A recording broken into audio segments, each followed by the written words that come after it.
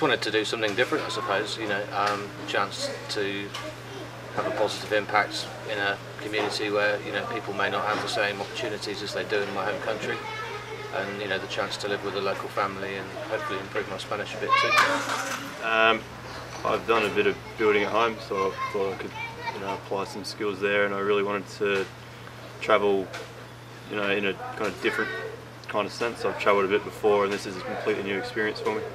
In San Ramon, they help out families in need to have their house built. And I mean, these families cannot afford to have, you know, like extra hands in order to have their house done. So having volunteers mean a lot of savings for this family in terms of money. They're all like interrelated. So the foreman here is the father-in-law of the girl we're building the house for. This is the mother of the girl we're building the house for, and she, you know, gives us coffee and takes care of us, gives us water, and so it's nice. So it's a big family project. It's nice.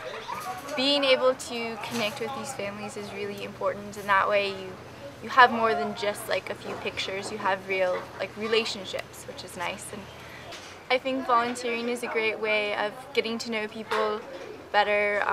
Yeah, and I just wanted to suck up as much culture as I could while I was here. I could have done a tour group, but then I wouldn't really improve my Spanish or anything because there'll be someone translating.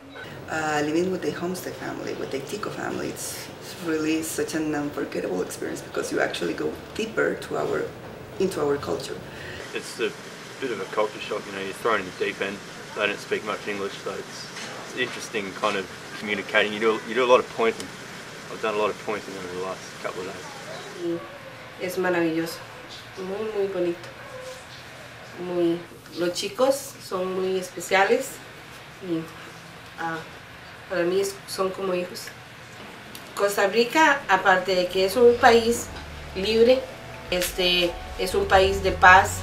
I've traveled before, you know, I can have fun anywhere, but I want it, it's good for the soul. Helping others and meeting others that are kind of in self-discovery mode as well, you know, all ages. You know, this is like nothing I've done before, and it's really eye-opening just to see how, you know, another culture, you know, works and just how other people live. It's great. Hi, my name is Veronica. Come on, Costa Rica, please. Es pura vida, Costa Rica.